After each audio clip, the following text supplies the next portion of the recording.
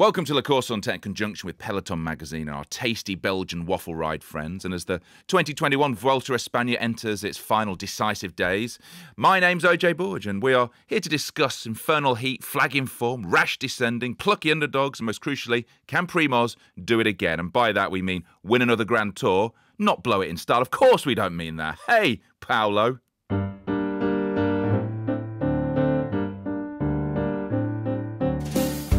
Hola, Aérogramme subscribers, ¿cómo estás?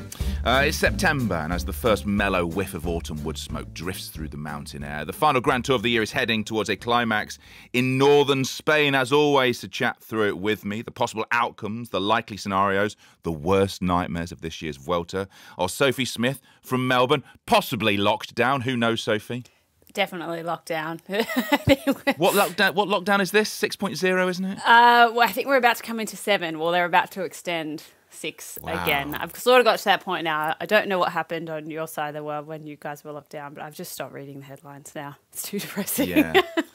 In a news-free world. Peter Cossins in the French Pyrenees, possibly locked down? I don't know, Pete. No, not locked down at all. No, we're all fine, and the school's going back on Thursday, so that's even better. Wow, are the kids excited? Who's more excited, the kids or you, about the schools going back? My daughter's got her clothes ready for 3 days hence. She can't wait to go back, wow. Which is weird. She's like Hermione from Harry Potter, I think. Wow, okay. My kids are not excited about school going back, although they've got a few more days. And then Jeremy Whittle, who's in the Sussex Riviera, England, wearing what, Jeremy? No, let me ask you in Spanish. Que lavas puesto hoy? That's not Spanish. Yeah, it was. Que lavas puesto hoy? Weirdest Spanish I've ever heard. Yeah. What are you wearing? Pantalones, or whatever that is. Just pantalones, nothing else. Yeah. Sat there like a pirate. Yeah, un veleto al poro. So let's. I don't know Spanish words for. I clothing. don't know. Un vestement. No, that's French. I think that's French. Anyway, let's talk about the race. Un gilet. That's French as well. Let's talk about a race that's heading into its final denouement. Jeremy, has it been an exciting race so far? I must admit, I was on holiday last week, so I missed a lot of what was happening. I caught little bits and bobs. Has it been an exciting race in your expert eye? I think the first week was good. The second week was a bit anticlimactic, partly because I think it was so hard and it was so hot and everyone was just looked like they were kind of surviving and getting through it. The most exciting thing with the second week was the rash of crashes, and particularly, given that the last pod we recorded about 10 hours before we did it, we'd said Primož Roglič was the most unflappable man in the history of cycling. He then went down a mountain and crashed. Cheers, Primož. So, apart from the crashes, I mean, there were incidents, but I'd say that we're waiting for the race to really explode in these final 2 or 3 big mountain stages that are coming this week. Yeah, I mean, you did talk about being unflappable. It wasn't just the one crash, was it, Sophie? He had a couple of crashes, but seemed to be angered by them and rode even harder. Yeah, I think the ones I've seen, he doesn't seem to be angered in the moment and then sort of just laughs it off at the finish line. Some of the footage I've seen, he's had a bit of road rash, but sort of just brushed it off and said, yeah, everything's fine, which I think for him, like bits of road rash where you and I might look at them and go, ooh, that's nasty. I think for him, he's sort of a bit part and parcel now. So I wouldn't think that he's lost too much mentally or physically from them, as bad as they might have looked. So, Pete, with the cold, cool glare of hindsight, is he in the most unflappable form of his life, Primož Roglič, because he is the favourite for the Vuelta this year to take a third on the bounce, or is he not? I think he is. I mean, it's funny after he had that crash that day, and it was on a stage where I very unwisely predicted that nothing would happen, and it all went a bit crazy at the end. The day after that, they went to Valdepeñas de Jaén, and as I did predict, he won the stage up this very steep main street, and he's basically just cruised through the race since then. He doesn't look like he's having any problems at all. His team have all looked pretty easy. I've been surprised by the lack of threat, really. I mean, like Jeremy mentioned, it's been very hard and it's been incredibly hot. I think that's been the key thing, that lots of riders have struggled, lots of riders have dropped out because of the heat. And even though they're up in the north now, and they'll start racing again, it'll be quite different conditions on Tuesday, and when they get into the Picos de Europa and the Asturias Mountains on Wednesday and Thursday, that's still going to take a toll.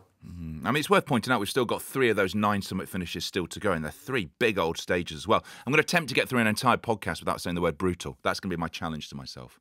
So how much has the heat taken out of everyone, Jeremy? Because I'm just looking at the top 10, and obviously we try to be time agnostic because of when we record these podcasts. But looking at the top 10, it's Odd Christian Eiking of Intermarché-Wanty-Gobert, which is leading the race. 54 seconds back, it's Guillaume Martin of Cofidis.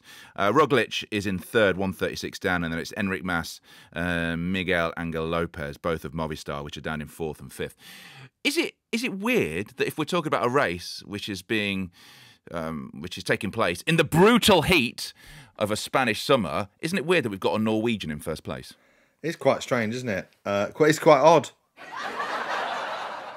But at the same time, I'm kind of not surprised because his team has ridden so hard in the second week, especially the last 2 or 3 days before the rest day. They looked like they were really flogging themselves and trying to make it almost the pace so impossible that anybody else would be really discouraged from making any moves on the jersey. And I guess, given how hot it has been, the others were quite happy and content to wait until the final week. And that's the problem with Grand Tours, where you have a really brutal, loaded final week with lots of mountain stages, loaded with mountain stages in a big time trial. And I think you can get this kind of waiting game in the middle of the race where, you know, the first forays have established the hierarchy. You've got rid of a couple of big names. You know, Richard Carapaz has gone home. There's been a shuffle already. You can see who's going to be in the final shakedown, but then there's this lull where not much happens, and that kind of feels what we've had in the last few days. I pretty much agree with Jeremy, actually. I think it's been, I mean, for me this week, the stars have been Eiking and his Intermarché team. I think they've been brilliant. They've really, they defended him well. He's ridden strongly. It did look like 2 or 3 days into him having the leader's red jersey that Guillaume Martin from Cofidis would just sort of prove too strong for him on the climbs. Martin's been trying again to drop Eiking, but he's not managed to do it. I think he's clawed back like 4 seconds or something. But I mean, Intermarché have ridden fantastically well, given they're probably the lowest funded team in the World Tour. It's been an astonishing effort by them. For people who aren't familiar with them, Peter, what level are they at? I mean, budget-wise, in comparison to one of the super teams, to an Ineos maybe, because they're the best funded team. I don't know. We guess they're probably on maybe 20% of the budget of Ineos. You think it's that little? Probably, yeah, 20 or 25%. I don't think it's very much at all. I mean, they've had, with Intermarché coming in, who are a big French supermarket chain, they've had a big boost, but I don't think it'll be much more than that. I mean, they haven't really got any star names. They've got Louis Meintjes, a South African climber, who's probably their best GC rider, who's kind of been on the fringe of the GC battle all the way through. But I mean, they're basically, they're decent riders. They're good pros, but you wouldn't expect them to be either have a guy in the lead or be able to defend that leader. They've ridden out their skins, basically. And it's brilliant. They've got that beautiful kit as well, which has got those little fluoro flourishes on. So, what's the chance of Eiking managing to hold on to this as we get to the end of the Vuelta? Holding on to it as in winning? I'm not sure. I think my money... Yeah, hold it. Yeah, I mean that. I mean exactly that. Can he do it? Are we going boy zone here? Sadly, as much as I'd love a rendition, no, I think Roglič for me is still the favourite to win. Having said that, I don't think we can discount Eiking or Martin either and just say, it's the second week and everyone's keeping tempo. If you look at their results, like from this season, Martin especially, I think he was top 10 at the Tour de France, wasn't he? He was 8th. This third week is going to be some other word other than brutal that is similar to brutal. So how rehearsed they are, Eiking and Martin, and when you've got 2 consecutive summit finishes and so forth, I'm not sure. I think the advantage some of the other teams have, if you go back and look at that top 10, is there's 2 Movistar riders in there, there's 2 Jumbo-Visma riders in there, and 2 Ineos Grenadiers riders in there. So teamwork. And might also come into that as much as who has the legs and how much Intermarché have after doing the work they have so far. I'm not sure. But it's worth putting it all in context, isn't it? Because we have got this time, 34 which is under 34 kilometre final time trial. And we can extrapolate from the first time trial, which I know was 3 weeks ago, and there's been a lot of racing and crashing, etc., and heat since then. But, if you look at the time gaps in that first opening time trial from Roglič, who won the stage, to the others, I mean, Odd Christian Eiking lost a minute to him. Martin lost half a minute.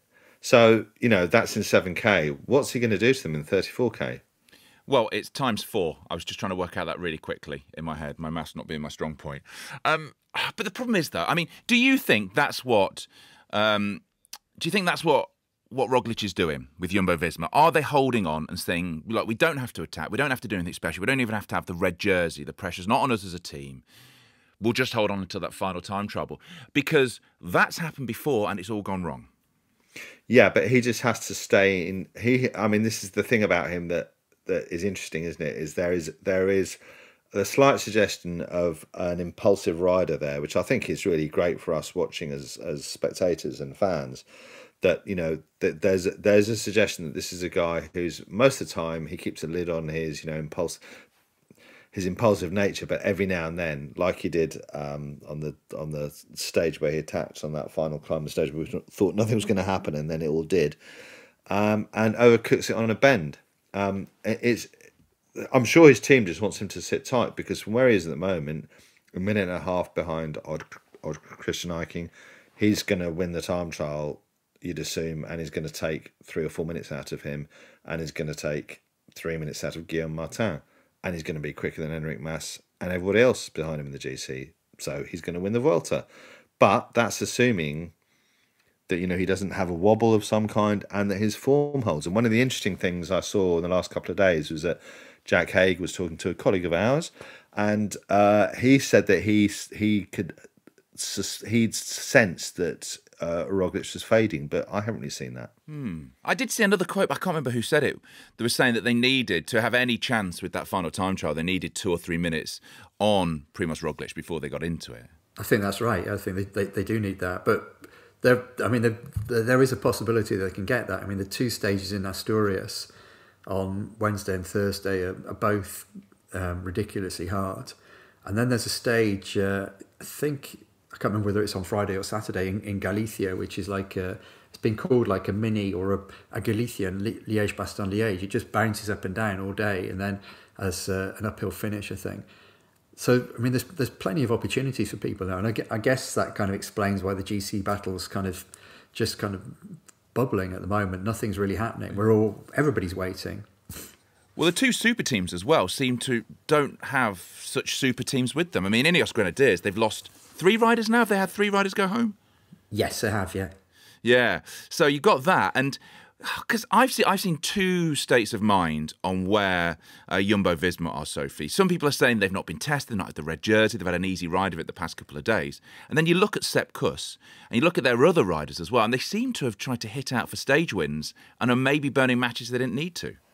It's just a difference in racing. I always go back to, I think, with Grand Tours, in my mind, everyone's sort of become quite used to an Ineos Grenadiers strategy where, from days of old, where they just ride defensively and they're not about stage wins as long as they get that top place on the podium afterwards. I don't think Jumbo-Visma necessarily ride like that all the time, and I wouldn't be surprised at all if they come into this 3rd week being aggressive, even if they could just be defensive and play it safe. I think this Vuelta especially, I mean, having said that, there's a lot of teams that have commented on how difficult stages have been, not just the end of the stages that we're talking about, but their breaks at the start of each stage aren't going into like 80, 100 kilometres into the piece. So despite the heat and everything, the sentiment the peloton seems to be that they're still going hell for leather, and maybe there's less organisation in there than we think it is. But I imagine seeing aggressive racing this final week. That's what we want. Aggressive racing over the final week. Now, we have 3 summit finishes left, and I'm going to do the pronunciation here. Everyone hold on to your hats. Lagos de Cavadonga, Alto de la... Gamonteriu? Pete? I don't know how you'd say it. I think it might be Gamoniteiro. Well, there you go. That's better than my attempt at it. And the hilly stage to Castro de Herville, although that's definitely the lesser of the trio. In reality, before the final time trial, we were saying already, people need 2-3 minutes on top of Roglič to win it. Does that mean in reality, rivals have to attack the 2 climbs left to try and crack the defending champion? Is that what needs to happen? Because you look at Bernal, you look at Adam Yates of Ineos Grenadiers, they are 4.5 minutes down. On Roglič, they are, 3 minutes down? They've got to do something, haven't they? Well, Roglič is a benchmark, isn't he, for anyone who wants to win the race? You'd assume that, with all the greatest respect to the 2 riders in front of him, Christian Eiking and Guillaume Martin.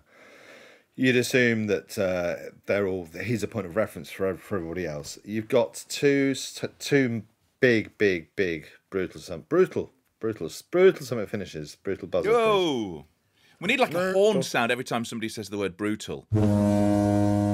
Yeah, it's a bit like time agnostic as well. That's another phrase. Sorry. Anyway, and then as Pete said earlier, that the best on the age type stage on the final Saturday before the time trial. So it's Lagos de Covadonga and Camoniteiro, which are the 2 big finishes, and that's assuming it comes down to the final climb, which it normally does in Grand Tours. Those are the 2 big opportunities for anybody who wants to hit out and try and take enough time to be able to defend the lead in the final time trial. So in reality, they've got to try and get a minute on each of those days, or do a massive attack, massive attack that leaves Roglič considerably further distance than just a couple of minutes, like 5 minutes or something. And we've seen that happen to him before. We saw obviously La Planche de Belleville in the 2020 Tour. We saw that happen to him in the Dauphiné when he lost the Dauphiné, and we saw that happen to him as well in Paris-Nice, where accidents can happen. But on the way things look at the moment, you'd think it's quite unlikely. Yeah, I'd agree with that. But I think, they've got, particularly in the 2 Asturian stages, they've got huge opportunity, his rivals. I've got no doubt that's what they're waiting for. It's been interesting in the last few days. Bernal's looked kind of a bit off the boil in the first week and just into the early part of the second week. But in the last couple of days, he's looked stronger. And I'd expect to see a lot more of him. The stage on Thursday, the Camoniteiro is ridiculously hard. It's 14, I think it's 14k or 15k, and it averages 10%. And it never really, it kind of fluctuates either side of that, not massively.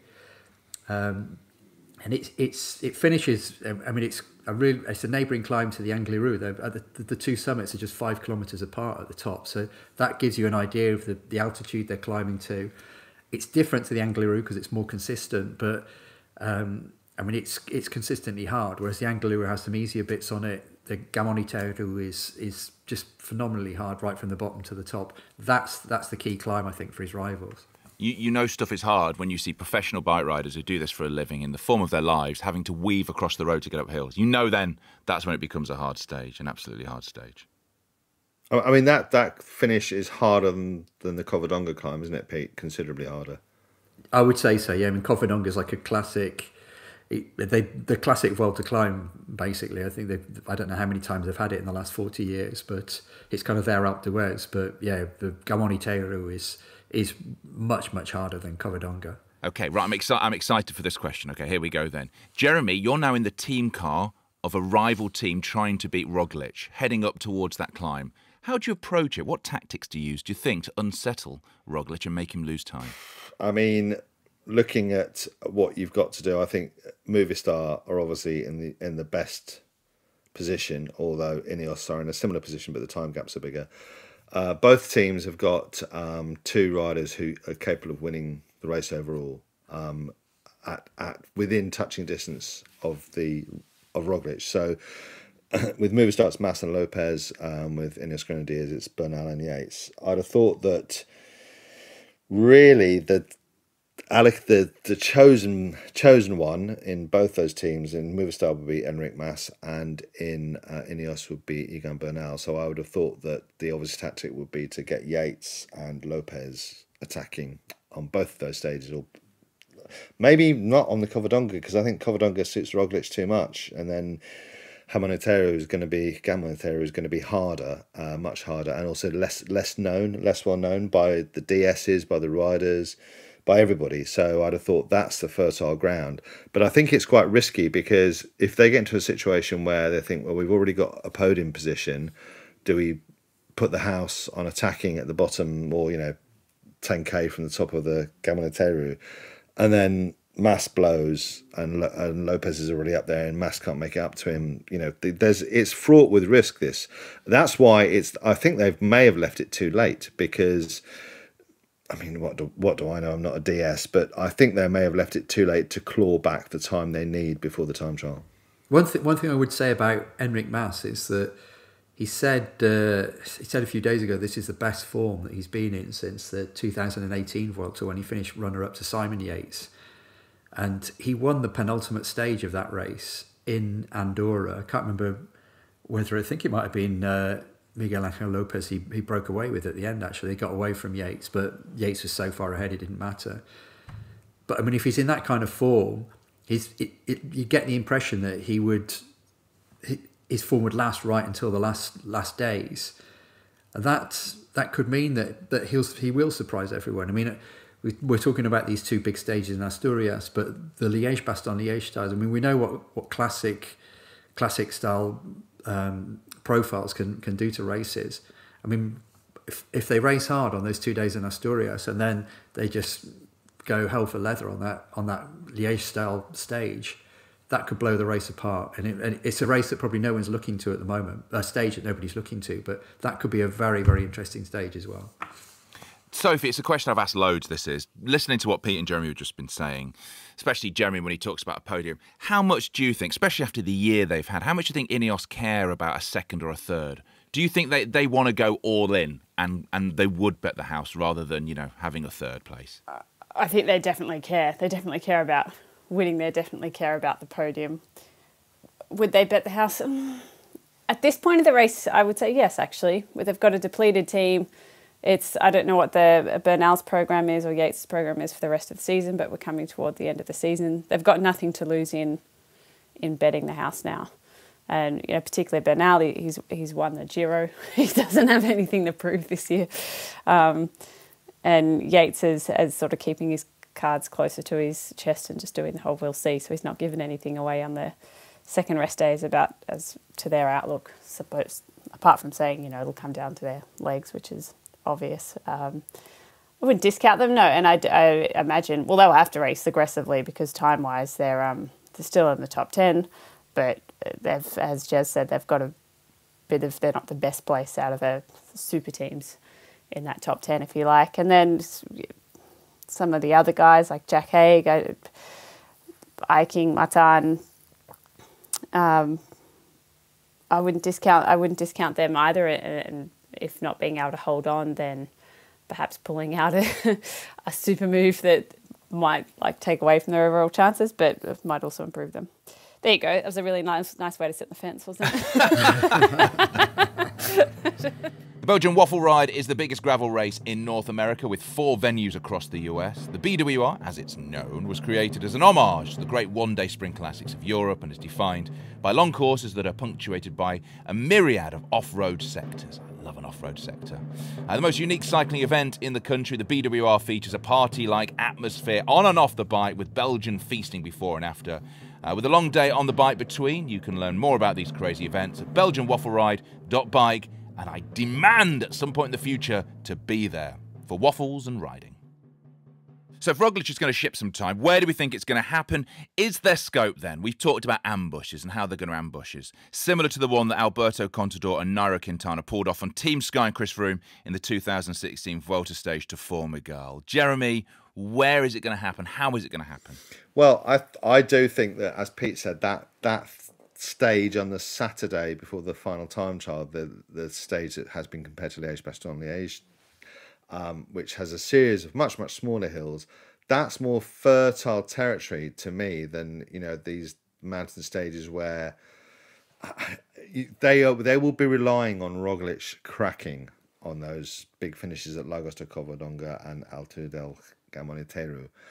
This hilly stage to Castro de Herville, and that's the Saturday stage, to me, presents a far greater opportunity for like incredibly high-paced racing and just really isolating Roglič from his teammates and then maybe isolating him from the red jersey as well. But the fly in the ointment for this, especially for Movistar, is that Alejandro Valverde, who's the kind of wily old fox of the peloton, you know, loads of experience, veteran, tactical guru, etc., and the kind of team captain as well as the tactical guru of the Movistar team, he crashed out and isn't in the race anymore. So Marcin Lopez would have benefited, I would have thought, from him being there to cajole and coax. Ineos Grenadiers, I think they've been in this situation before. We can think back to the 2018 Giro when Chris Froome seemed completely out of the reckoning and then pulled off a massive coup. I loved that. I absolutely loved that because it was such a Hail Mary. It was a Hail Mary. Yeah. But it was in Ineos or Sky style at the time. It was so meticulously planned, wasn't it? But that was Froome, directed by Nico Portal, and that was a different era for this team. So will Bernal and Yates have the same wherewithal and the same insight? I mean, they've done that before. Or the same strength to do something like that. Yes, yeah. But so the team itself has been in a situation where they've had to do that kind of thing in the past. So whether there's great learnings from that. Movistar, I mean, I'd love Enric Mas to win the Vuelta because I remember which stage race was it earlier this year where he had a puncture in the final kilometre of that time trial. Was that the Tour of Valencia? I think it might have been, yeah. And do you remember he was going to win Stefan Kung one, didn't he? And he threw, there was some nice, he had a big fit, yeah, a big hissy fit at the finish line and threw his helmet around and kicked the bump of the team car. Don't think that probably did much for his foot, but anyway. So, you know, and he's a great rider, as we've said before. He's really classy and, you know, he's in ideal terrain for him, big mountain climbs. So him winning would be fantastic because Spain needs a big new champion as well, I think. But I think it's probably more down to Ineos, isn't it? Do we think, to like pull off a coup? Yeah, I would think so. I mean, we heard Dave Brailsford talking after they won the Giro last year, after Teo Geoghegan-Hart won the Giro, about this kind of flamboyant, swashbuckling racing style that they were going to bring in and kind of letting everybody race and not really looking at their power meters all the time and just being a bit more free about everything. And we've seen evidence of that. I mean, it has happened, but we haven't really seen much evidence of it so far in the Grand Tour. We saw some of it from Bernal, but I mean, Bernal was the strongest rider at the Giro and quite rightly won that. He didn't really need to be massively swashbuckling. Now they just need to throw everything at Roglič. I don't think. I mean, Bernal's got nothing to lose by doing so. I mean, I think if he finishes second or ninth, it probably doesn't make a massive amount of difference to him because he's come here to win. He wants to have all three Grand Tours on his palmares. So he's got to find a way to win, and maybe Adam Yates wouldn't mind a second or a third place because he's not finished on the podium of a Grand Tour before. But I think Bernal's the guy they've got to look to, and he's just, if his form is coming, then he's the one I think Roglič has got to be most aware of. I'm interested to see how they play that out though. During the rest day, if you look at the interviews with Yates and Bernal, Yates especially was being quite defensive in his comments and saying that it was ridiculous that people kept looking at Ineos as the team that should be doing something on the road and was almost questioning why people would think that would be the case. I almost think with them they'd be better to sit back when they let some of the other teams do some of the work, which is not what they've done for the entire Vuelta. But yeah, I would have thought maybe trying a different tact in almost like anti what Brailsford has said that they're going to do all season, and I agree with Pete, they haven't really done that. But I would imagine that it would be better for them to, like, they've got less numbers, they're not as well placed as Movistar is at the moment. I would have thought they'd sat back a bit and just let other people burn matches and then do something later on. Do we think, though, that Egan Bernal in this Vuelta has been a disappointment? Whoa, that depends on whether you think he is keeping his powder dry or not. What does everyone think? Because I don't think he's got the legs for it, and you know that I'm prepared to to crash and burn on that. I may well crash and burn on it. But he's looked too often like he's been closing gaps quite a lot on climbs when accelerations have gone. He's not been able to respond immediately. Small gaps, but gaps nonetheless. And he still doesn't look like the rider that he once was. Is that everybody else's sense? I think you're right, but I just had the sense on the last couple of stages, and particularly on Saturday's stage to the Pico de Vueltas that Romain Bardet won. He was a bit stronger that day, or he looked stronger compared to some of the other GC guys. He looked stronger compared to Adam Yates, for example.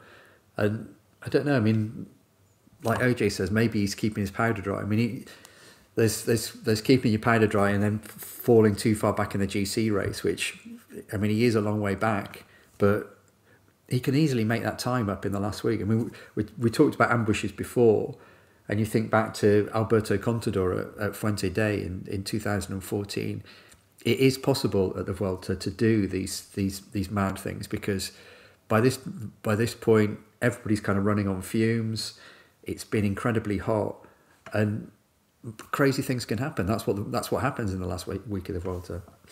The other thing is that Bernal didn't come into the Vuelta, did he, as a designated leader? I mean, Brailsford at the start of the season, like in January, said, no, we're riding for Yates at the Vuelta. So I wonder if Bernal's almost been given a bit of free rein to see how he feels, almost, and then make his own mind up in the third week. I mean, he's the guy that you would expect, as I said earlier, is the chosen one of those two, of him and Yates. And as you pointed out as well, Pete, he Yates will probably be happy with a podium finish. Bernal is here to win, and to add his Grand Tour haul as well. So for me, he's the guy who they'll be looking to.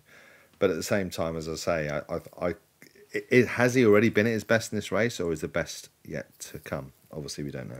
No, we don't, I guess. That's because we're time agnostic on what has been a brutal Vuelta so far. To get them all in at the same time. What's been your favourite ambush in the course of your racing history, do you think? Of all the races you've watched, Jeremy, what has been your favourite ambush? Oh, blimey. I mean, there's been some in smaller races that have always been quite good. I'm trying to think back to kind of Paris-Nice and races like that. But I think the legend, the most extraordinary and remarkable one would be the Froome one in the Giro on the Colla della Finestra, because that's such a spectacular stretch of road. You know, it's gravel. He was on his own. How long was he out for? It was 100k, wasn't it?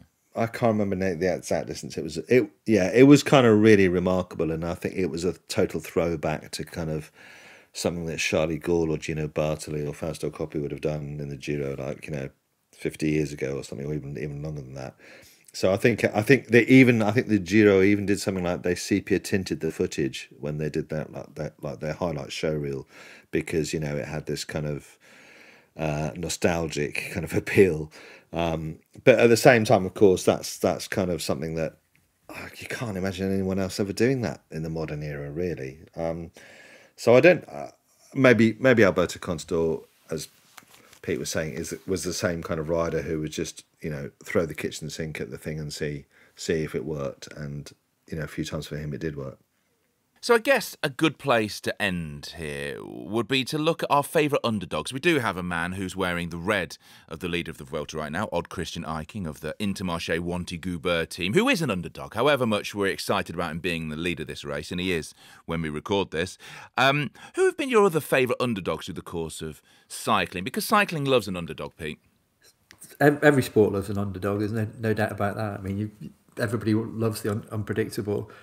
I mean, of the ones that I can remember, I suppose perhaps the most famous at the Tour is Thomas Voeckler at the 2011 Tour. And Voeckler, I mean, and we've seen this with Eiking as well. Voeckler was just kind of pulled inspiration from the jersey that he was wearing, and just it kind of forced him on. I mean, he came undone by it in the end, because he was pulling so much inspiration. He actually thought he could outrace Alberto Contador up the Galibier, and that proved the undoing of him. But I mean, it could be that. I mean, Eiking's been swinging towards the back of the group on some of the climbs, but it doesn't look like been in massively serious trouble yet. Maybe he can hang on. Maybe he can hang on to a podium place. It'd be an astonishing result. Maybe we're seeing a new Grand Tour rider, somebody who's discovering himself and thinking, well, actually, I always thought it was pretty good. And yeah, this proves it. I've got a good story about Thomas Voeckler, because he nearly peed beside your car, Pete, during the Tour de France this year. Did you know that? And I stopped him. No, because we turned up at the start village one morning, the final week, and he was wandering around, going, "Oh, je dois pipi," and I said, not there, because that's my colleague's car. It's pee police. and he went, "Oh, sorry," and he said, "There's so many people around." And I said, "Yeah, it's the start village." Did you point him towards maybe a journalist you didn't like? I said, "There's a big tree over there." Yeah, go over towards that Australian's car over there. Go wee on that. Tommy, go and gurn over there. Go and pull your faces over there. Who's been your favourite underdog, Sophie? I don't know if I have one. Oh, okay. Sorry, I'm just trying to think off the top of my head. Sophie doesn't work in the world of underdogs. Sophie doesn't do underdogs. No, big dogs or no dogs. That's where Sophie comes from. What about you, Jeremy? Who's your favourite underdog? Well, I think I kind of have a little bit of a soft spot for Claudio Chiappucci back in the 1990 Tour, which is when he first emerged, and he got into this breakaway at the start of the Tour, and everyone was kind of mocking him and stuff. And he took, I can't remember how much time, but it was a lot of time, and then he held on to the yellow jersey for ages and ages and ages, and then nearly won the race until Greg LeMond came through and caned everybody. Well, didn't cane everybody, but won enough time back in the final time trial.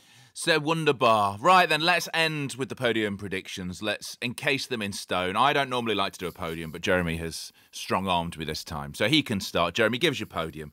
By the time we next reconvene for our final Vuelta podcast, where will we be at? Who'll be where? Okay. Roglič, Mas, Haig. Oh, interesting. Okay, Sophie. Now I'm going to look like a bad Australian. I'm going to say Roglič, Mas and Martin. Okay. And Pete? I'm going to say Mas, Roglič, Bernal. I'm going to say, because as we said before, I'm a romantic at heart, Eiking, Martin, Roglič. It's going to stay as it is. The top three as they are. Eiking's going to hold on. No change. The biggest mountains in Spain, but no change. No change whatsoever. Or maybe Mikel Landa will jump up from 29, 48 minutes down. Because he was my tip. What happened, Pete, to Mikel Landa? What happened? We should never tip him, OJ. I think it's just come down to that. Just ignore him. Just ignore Landa. He might do something amazing. Well, thank you very much to Jeremy, to Sophie, and to Pete as well. Many thanks as well to our sponsors, the Tasty. I don't know why I keep calling them Tasty. That's because it's waffles. Our sponsors, the Belgian Waffle Ride. We'll be back when the dust has settled to rake through the burning embers of the 2021 Vuelta, the final Grand Tour of this season. Thank you for listening. Check out lecourseontete.com for more writing, and the Peloton socials as well for all the stuff that goes on. Until then, au revoir. No, that's French. Until then, adios. Via, via. Vieni via di qui, niente più ti lega a questi luoghi, neanche questi fiori azzurri.